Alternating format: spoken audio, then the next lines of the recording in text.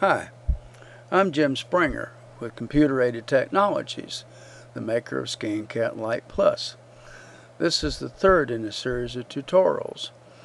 In tutorial 1 we covered Radio Shack scanners, how to get connected using the 20-047 cable, and some very basics on using database files from the Radio Shack files, which are called RSD database. In tutorial 2 we covered how to mix and merge several databases together and add them and copy and paste so that you can create a custom database from the pre-formatted RSD files. In this tutorial we're going to cover Uniden radios. Now they're a little bit different. They use dynamic memory allocation, which means you only use the amount of space necessary to put frequencies in a system. On Radio Shack, if we got 27 frequencies, the rest of the space is more or less wasted. You cannot add two trunking systems together in the same bank, so really you waste the last 70 channels in that particular bank. With Uniden, it only uses the amount of space necessary to hold the frequencies for a particular system, so you can go well beyond the 10 banks or systems. You could have 70 or 80. So first let's go up here and pick the Uniden scanner, and you'll notice in here we have an auto configure Uniden, which means the Uniden radios can be pulled by the software. We can find them and identify them and set up all the parameters for you without having to do it yourself. It'll go through all the ports, find the radio, and if it's there, it says detected. In this case BCD 396, set for 115/200. It's on COM port 4. That's really all we need to do, so we hit accept. And the screen is going to change a little. The frequencies and everything are now moved over to the right. Here we have a systems in the radio list box, or index if you will, and you click on systems in radio. It'll pull the radio, find whatever systems are in it, and display them in this box.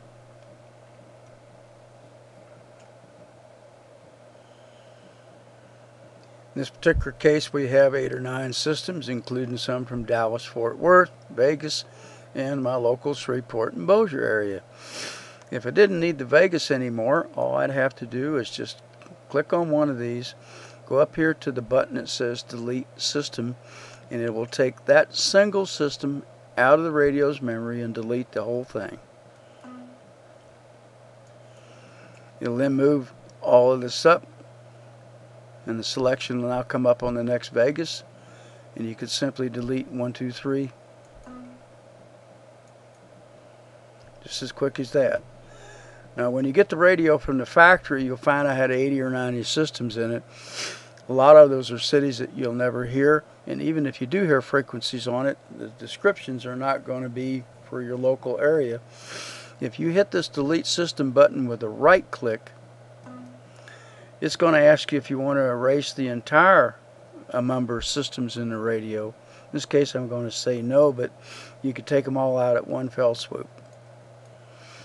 So now what we're going to do is we're going to load up a database, and we're going to add a few systems to the radio, much the same way we did with the Radio Shack, but a little bit different concept.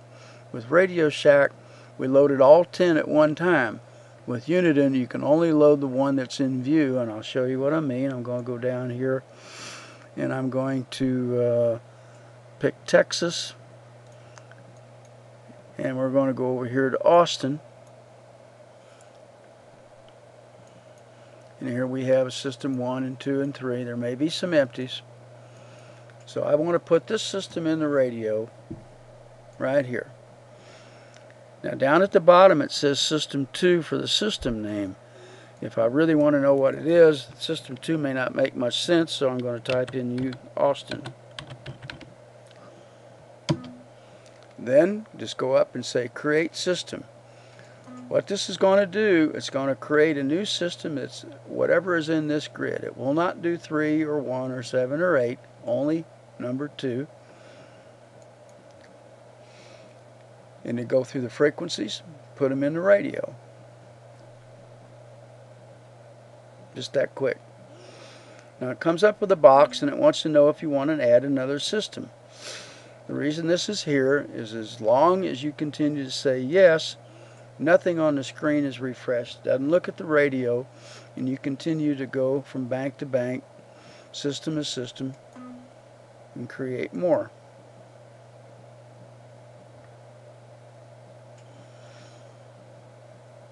Now you're not stuck with one database. You could skip around.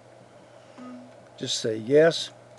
Now go back over here, and if we decide we wanted to do Tarrant County, or if we wanted to go to Florida, I erased Florida, but I can show you just how to go back and get them back again. Here's Dade County. Load that one up. See if we got a trunking system here. There's one. Now, if it's digital, you do want to make sure that you pick, in this case it's EDAX, but I'll just show you this. If it was a Motorola Type 2 system and it was digital, you would want to pick one of these two. But in this case, it's EDAX, so we just do this. All the frequencies and all the talk groups and all the other associated settings are all loaded at one time. And it works pretty quickly. Once you get used to this, you could load 10 or 15 systems into your radio in about 10 or 15 minutes. Unplug her and you're ready to go on your vacation.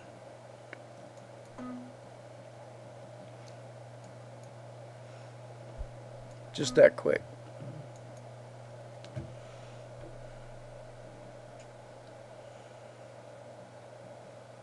And it goes through it again. This is a conventional system, probably some marine radio. Be handy to have down in Florida, in the Gulf, and on the East Coast.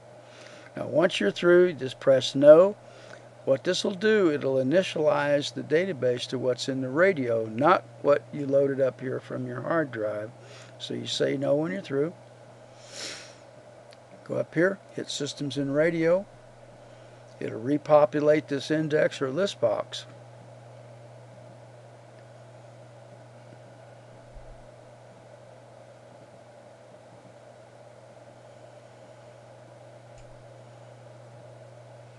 Now we listed one here as System 3. I'm going to say that's Austin because I can't remember, but if I need to change this, you can go back over here now to the settings, which is one of these menu options up here. And here's where you can rename your systems, change your quick keys, set your hold, whether you want the system locked out so it's not scanned in the radio. And all this can be done either all at one time, or you can just pick an individual one. So in this case, to save a little time, I'm just going to go over here and name System 3 as Austin, number 2. Hit enter. Change my quick key to 1, 2, 3, 4, make it 5. Okay. Now, if I did a lot of changes on a different number of systems here, I want to use Save All Systems, but it's a little shorter if you just use this to hit the highlighted one. So, select it, and then that'll reset those changes that you may have messed up, or you can change it to anything you want. And it'll continue to do that, and it'll read the system again and show you your edit changes.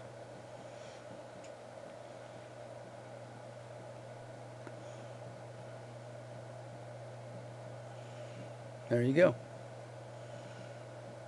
Okay, when you're through, just click out. Now, this is the end of tutorial 3. We get about 10 minutes per tutorial, and we'll cover more basics and then some advanced features of both the Radio Shack and the Uniden radios. I want to thank you for support and your business.